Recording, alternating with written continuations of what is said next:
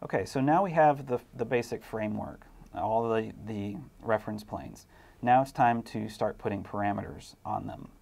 So floor plan, we will add a dimension for the door inset from the exterior face of the wall to what will be the exterior face of the door, and then the thickness of the door. And while I'm here in the plan, we'll add a dimension that will eventually be the trim width on either side.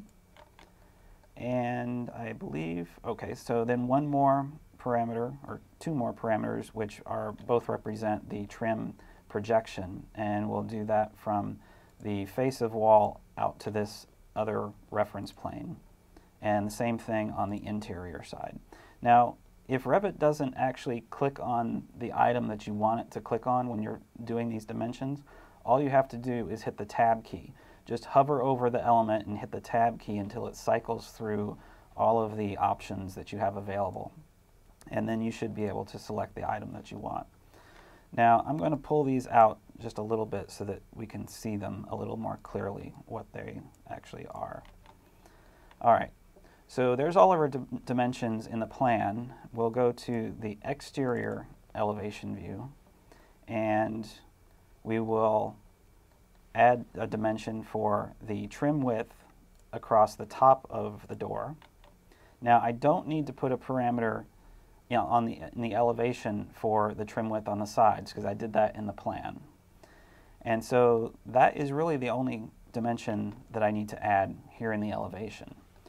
So while we're here in the elevation, I'll go ahead and add the parameter for the trim. So you click on the dimension, you say add parameter, and then we're going to call this trim width.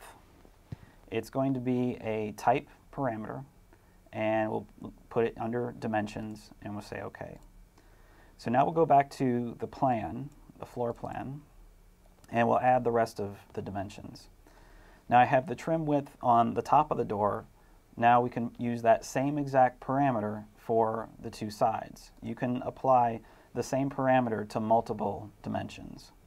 So we've got that dimension there, and we'll say trim width, and then we'll click on this one and then say trim width. And this is the total width of the door there. And so for this one, we're going to add a parameter called trim projection. And that's how far the trim is going to stick out from the face of the wall. So I say OK to that. And like with the trim width parameter, I'm going to use that same parameter and apply it to two different dimensions. So I'm going to click on this one and also apply trim projection to that side. So the trim is going to be the same on both sides of the door. Now we have this parameter here. I'm actually going to change the scale a little bit so that we can see these things better.